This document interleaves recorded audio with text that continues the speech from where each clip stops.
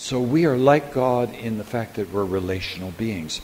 We're like God, secondly, in that we work and rest.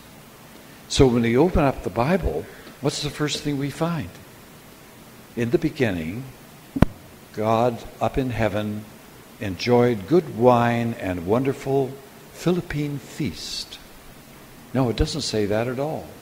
It says, in the beginning, God created the heaven and the earth. The very first thing we know about God in the Bible is that he's a worker.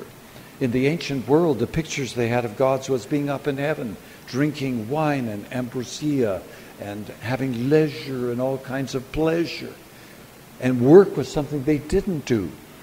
But God works. And he made human beings like himself to work and rest. So he gave us the command to fill the earth.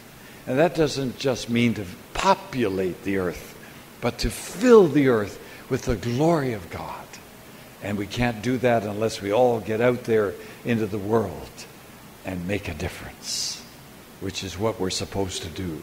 And to rule and have dominion over the fish of the sea and the birds of the air. And in chapter 2, verse 15, to work the earth and take care of it. Take care of it. Stewardship.